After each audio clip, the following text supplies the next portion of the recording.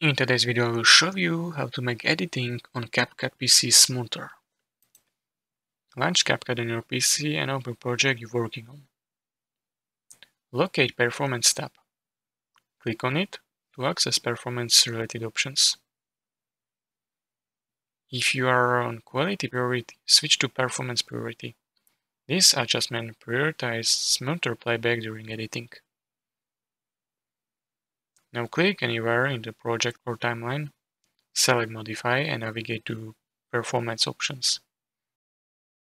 Enable Proxy to speed up editing. Choose lower resolution and save settings. Ensure your PC meets minimum system requirements for editing.